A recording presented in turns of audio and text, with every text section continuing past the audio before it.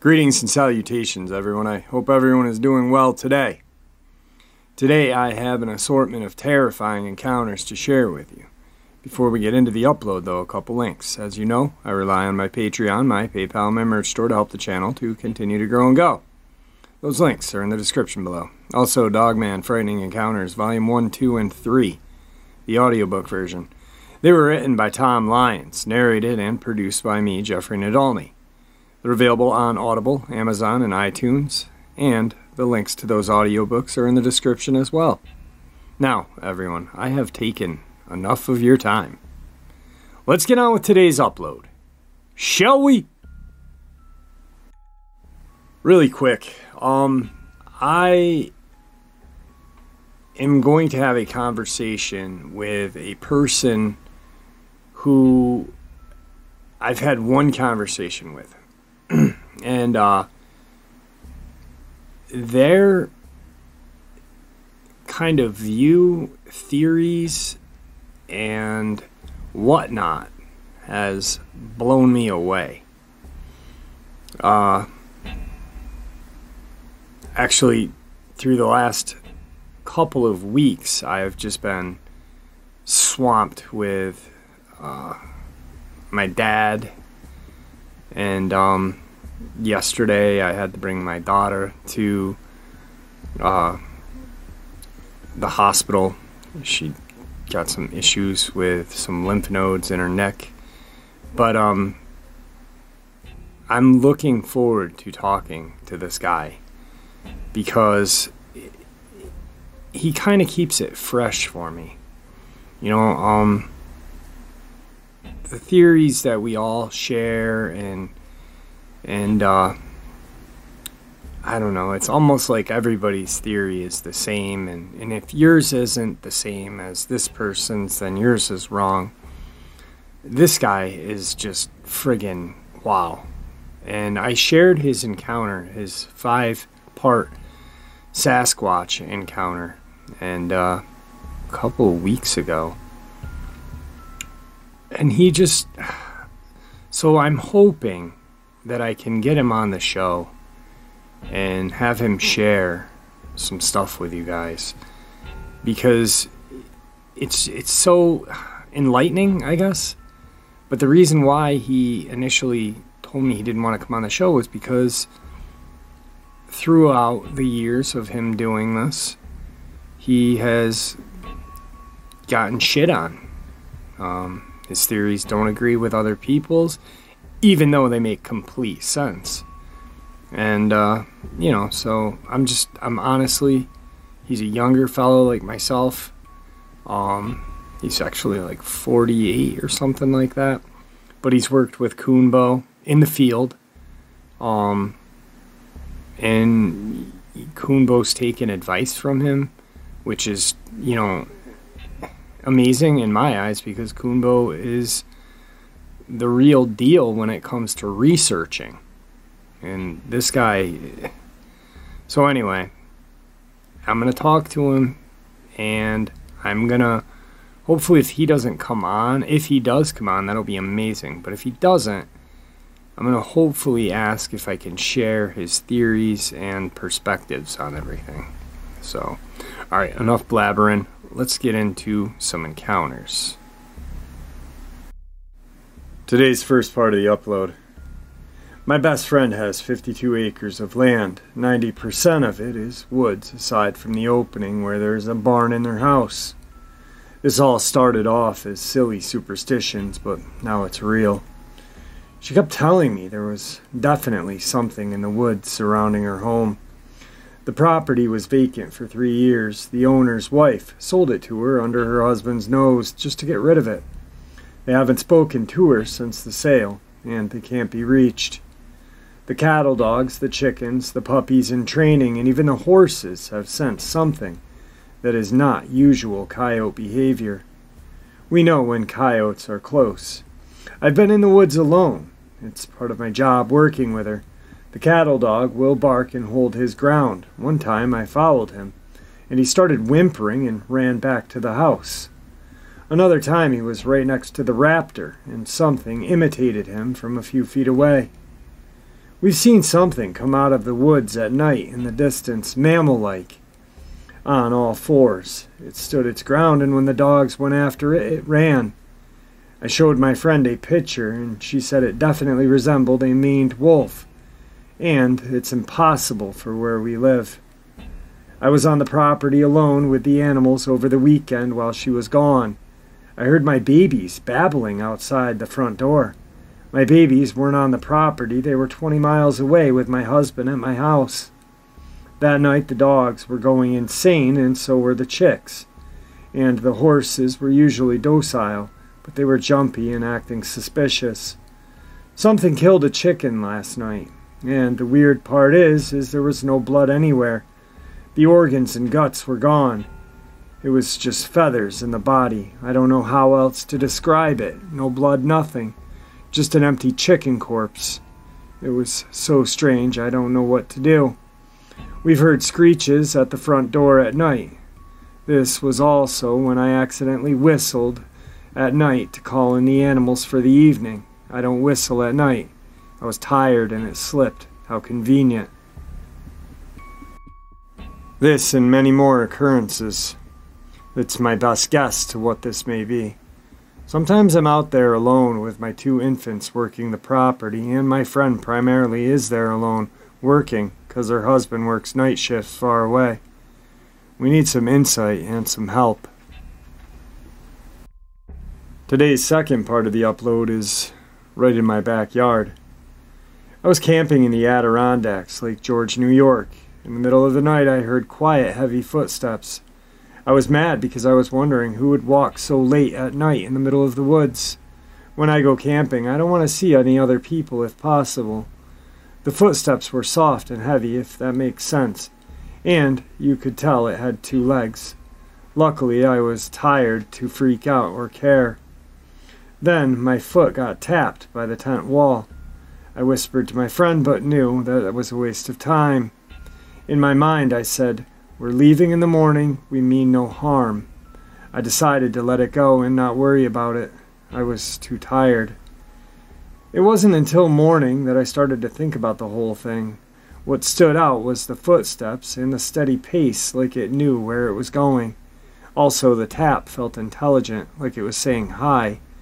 But I wouldn't trust that, nor would I ever go looking for them in the woods. I know raccoons can tap and maybe deer, but I know what I heard and felt. It was either a person in the middle of the night tapping on the tent, or a Sasquatch, Dogman, or something else. Today's third encounter. Riddle, Oregon, October 2008. While deer hunting in Boomer Hill area, Justin Camden, Cody Camden, and myself were traveling along the BLM road with the left-hand high bank and the brush-covered downhill side. I was driving, Cody was in the passenger rear, and Justin was out riding on the hood. My job was to drive and watch up the left side. Cody was watching down the hillside, and Justin was watching in front and scanning ahead. He had me stop when a large, cold, black Bigfoot had ran across the road about 40 yards or less. It grabbed the top of the bank, which was about 12 feet high, and hoisted/leapt into the trees. I only caught a glimpse of black from my position in the truck. Cody also said he only seen a glimpse of black. Justin, however, saw the entire right-to-left crossing on 2 feet. He saw it reach up to the top of the bank and hoist/leap into the brush and trees. He also explained he heard footfalls as he was running towards where it went up. We all heard brush breaking for about a minute after. Justin wanted to pursue it with his rifle, but after explaining exactly what he had seen, I asked him to leave it be. We were all scared as hell, and his adrenaline was pumping. This thing was approximately 9 feet tall, cold black hair, glossy, maybe wet. Very muscular in build, 100% not a bear. I only saw a flash and a hand mark at the top of the bank and heard the brush crashing. Justin came to me today and is positive it was a Bigfoot. I'm sure with his wildlife knowledge, he isn't mistaking another animal for this. It's in my opinion that the Bigfoot was getting away from another hunter, and probably misjudged its crossing point, which allowed the sighting to occur. I found footprints in this area in the mud near a pond, and we intend on a full investigation in this area very soon. Thank you. Today's fourth part of the upload. My husband and I recently watched The Wolf of Snow Hollow, and I was gushing to my in-laws about how fun this movie was. While on the topic of werewolves, I shared this story this past weekend with them, and it creeped them out. Years ago, I was working at a veterinary clinic. I was kennel staff. We provided dog boarding, and I frequently worked weekends tending to the dogs, making sure they were walked, fed, cleaned up after. It was a pretty fun job. One weekend, we had two big huskies staying with us. In retrospect, one of them was particularly tall and fluffy, so it might have been a Malamute or a mutt or whatever. Regardless, they were great dogs. They didn't poop or pee in their kennel. They played outside great and were super friendly with me. In a word, well behaved. So Monday rolled around and their owners were there to pick them up. For safety, when it came to big dogs, we were only to bring up one dog at a time from the kennels to the front lobby. I followed that protocol, grabbed the smaller one first before I proceed. I have to explain the kennel setup, so this next part makes sense. Where we kept the larger dogs was against the far wall of the kennel room. There were large indoor runs about 15 feet by 15 feet, with both huskies staying together in one such run over the weekend. The walls were made of stainless steel, easy for disinfecting, and about 15 feet high. The wall of the kennel was a special kind of reinforced glass, so you could see the entirety of that kennel from the outside. Also of interest, we only had one other guy staffed at the vet clinic, and he was 5'10".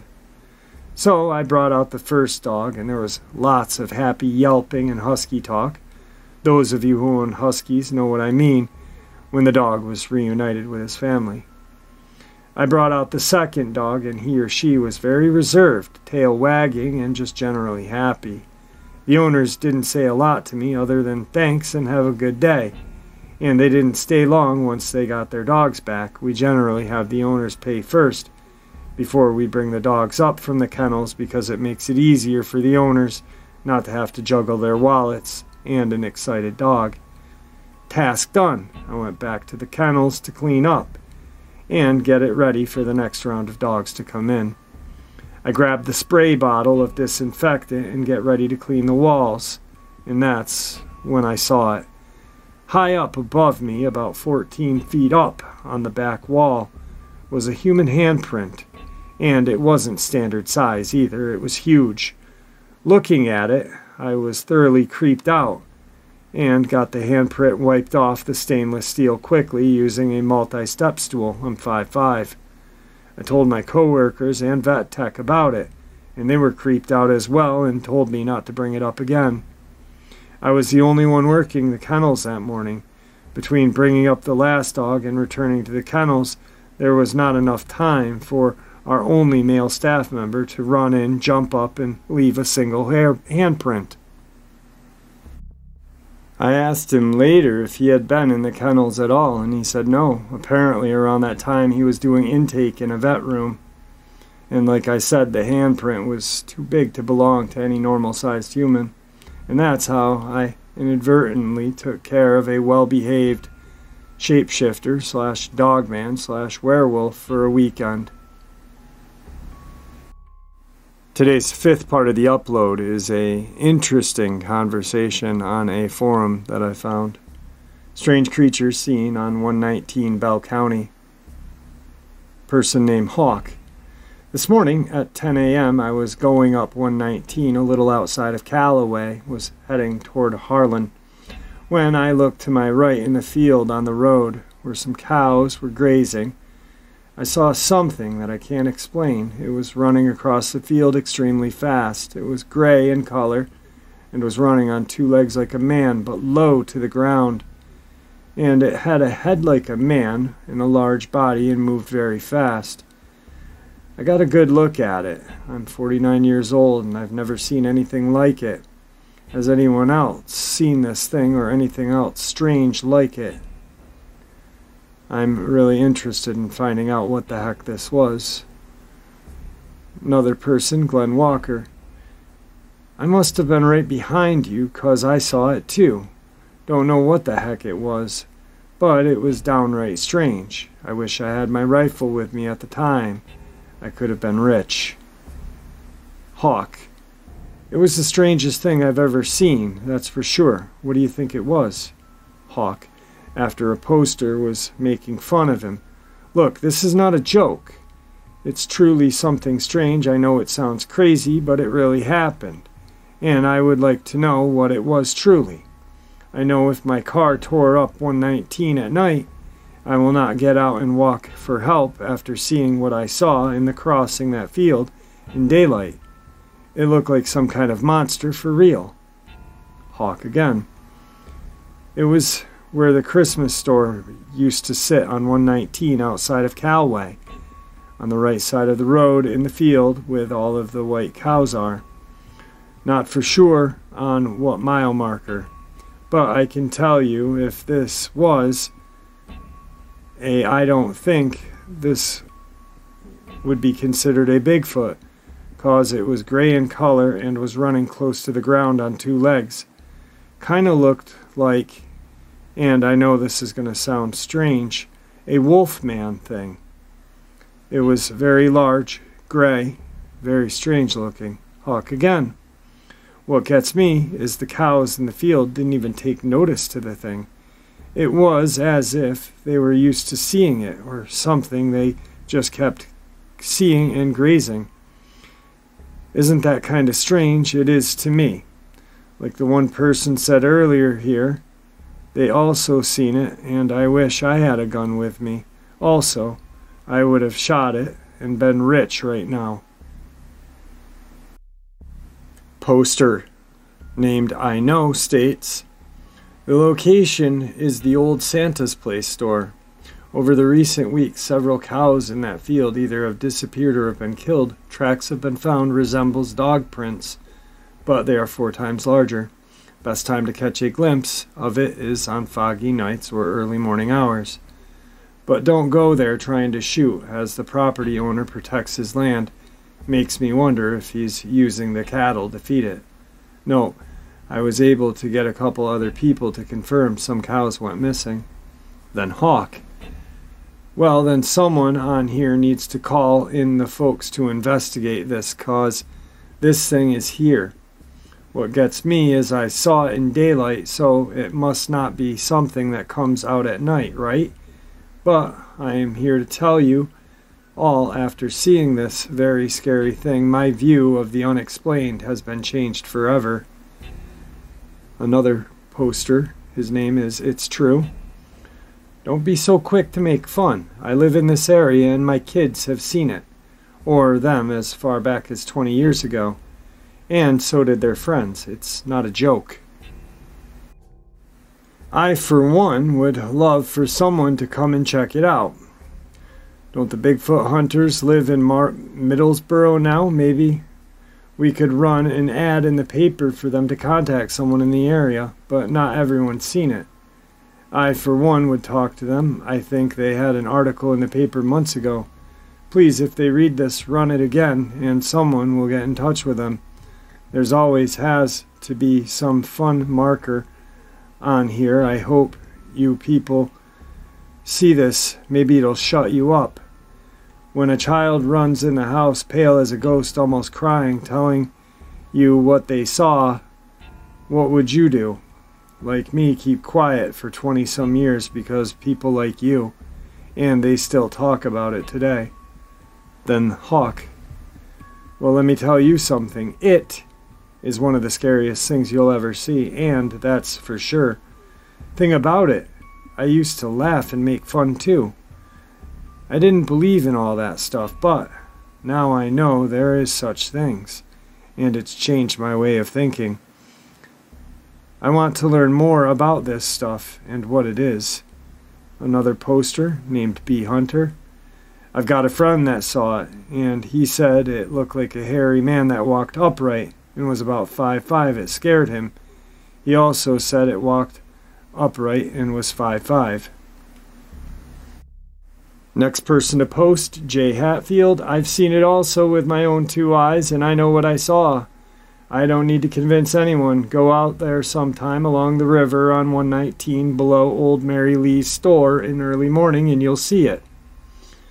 Another poster, named Not Playing.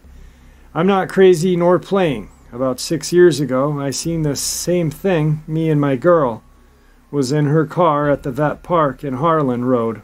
Looking out back, even opened my door to get out. My girl said, "Shut the door, get in here.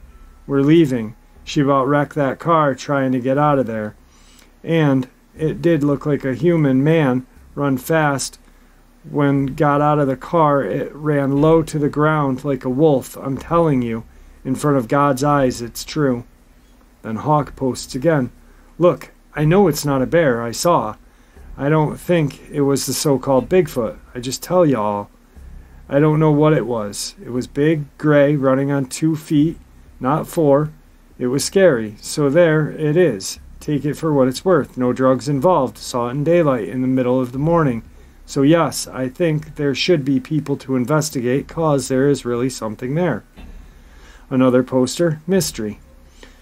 I know that a lot of you think this is a joke, but let me assure you, it is for real. It has been seen in this area for years. Most people just don't say anything because of people like the ones making jokes. And let me say, I am not saying it's a Bigfoot or whatever it is, just something that will make you a believer if you do ever see it. Kids, teenagers, and adults have seen this mystery creature. This creature or creatures has been around our home in the mountains on and off for about 20 years or longer. Same area Hawk is talking about. Kids seen it a while on their 4-wheeler. It chased after them. Then a few years later seen it again, then by a small child last summer. Then just a few weeks ago, out of the blue, 2 of us saw something. We were setting up cameras as well. Over the years, we tried to make ourselves believe we were not seeing and hearing these things, or say maybe it was a bear or something. Always happens when you're not thinking about it. Then another poster, long time. It has been around here longer than 20 years. Back in '74, I had just graduated high school and 4 of us were heading home on 119 at Calway around 1 in the morning, and this thing, we thought it was a large wolf at the time, came across the field and across the highway right in front of us. We never said anything about it because you always have these nitwits that don't take it seriously. Then another poster called Dude. I've seen that thing twice. Not quite the same place, but that was it. Except it was dark gray, and it was chasing something. It's been in a field both times. I'm actually kind of scared to go in the woods because of it, because I saw it catch whatever it was chasing, and it ripped it apart brutally. It looked about my height, wasn't too large, but was faster than hell, and kinda crouched down. Another poster, unknown. I've seen the large gray creature on 119 also, just before 8 in the morning, around Christmas store fields as well. Then Hawk. It's a monster, yes, a monster, and I saw it, so don't get out of your car at night if it stalls out there. Cause, like I said, it's big gray monster, and it's up there for sure, and that's no lie. Hard to believe, but it's the truth. Make fun of all you want, but you'll never see because there will be more than me to see it. Or they have and won't admit to it because they're afraid of being made fun of. But I saw it in broad daylight.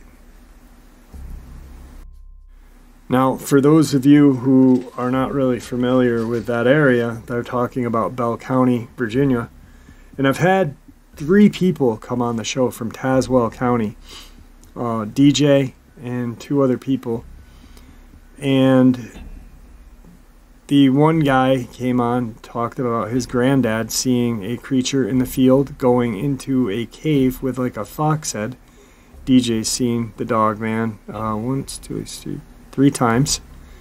One pretty close to the innards of Tazewell.